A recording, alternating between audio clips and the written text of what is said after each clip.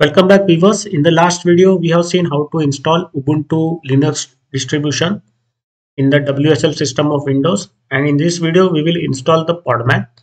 So basically what we are trying to do is we will be installing the Podman, that is the engine for the containers. Then we will do operations of containers on Ubuntu Linux distribution that is been run in the WSL system of Windows. So at a time we are doing many things. We will be checking out the Podman containers, then we will be checking out the WSL system of Windows also. So it will be a very enriching learning experience for all of us, including me. I am also doing it for the first time.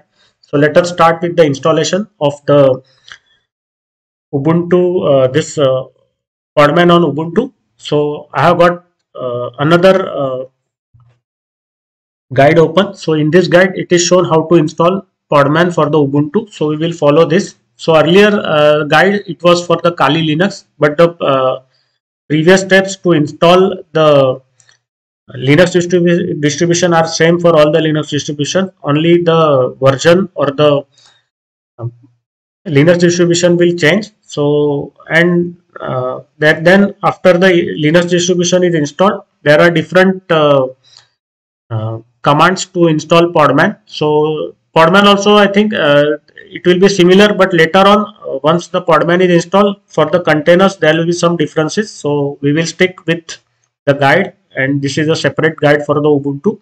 So let us stick with this, so we will not go wrong, because this is new for me and of course this will be new for you also.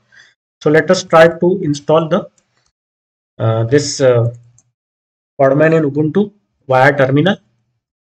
Install. So by giving this -y option, you are giving a confirmation to install everything. So all dependencies, everything will be installed. So all options will be by default given a confirmation yes.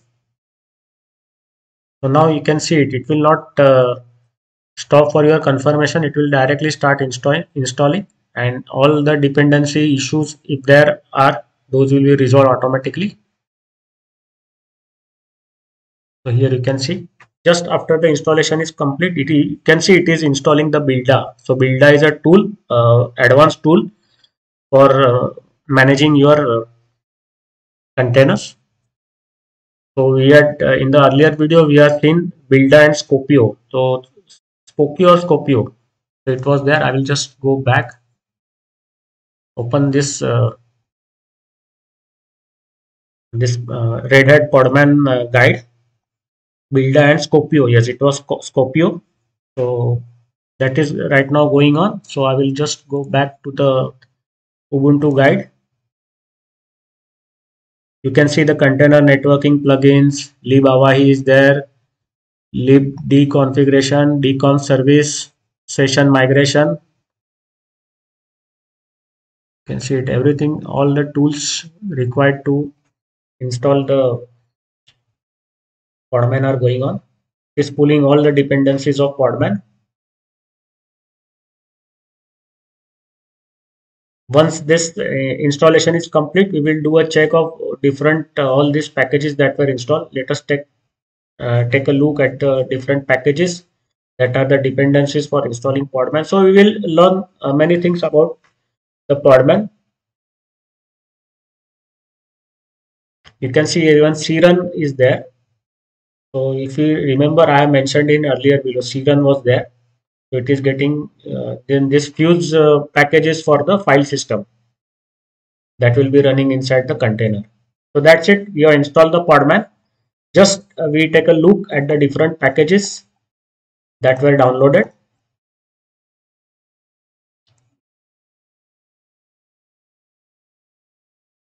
So this was the update. After the update was done, we had gone for the update, then upgrade was there done. So this was the upgrade.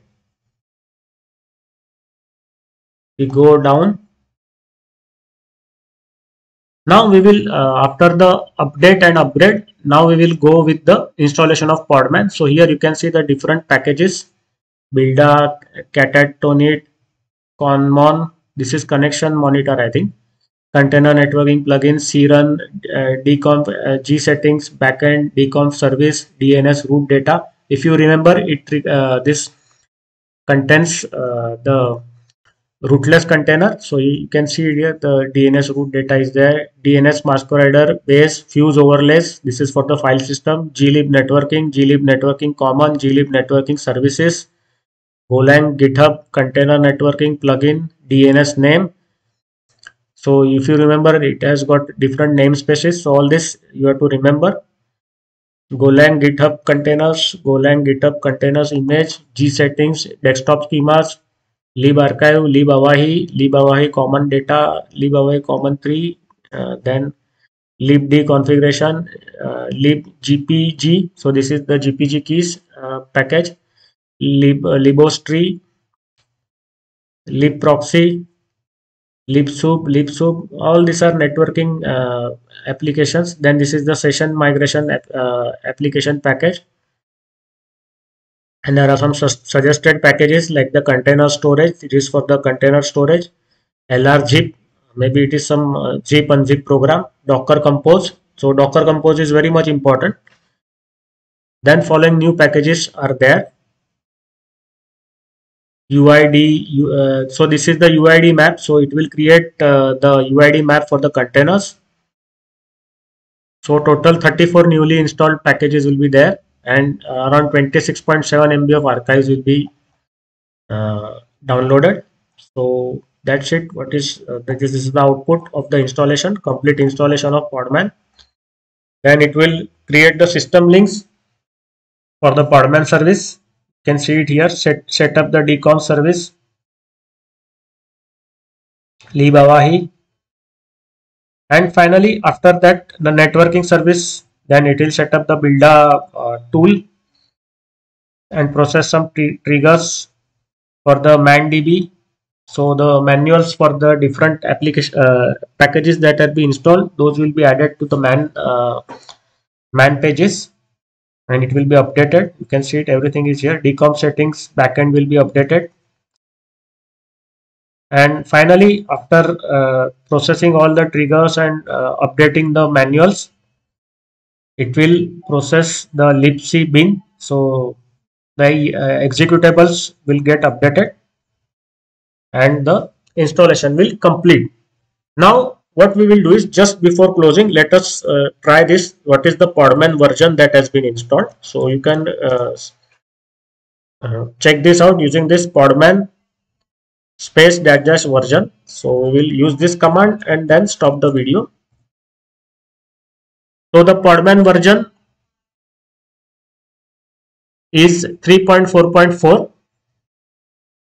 So here in the guide it was 3.4.2. So some latest packages are available because we are using the Ubuntu 22.04 LTS. So that's why the this is quite latest.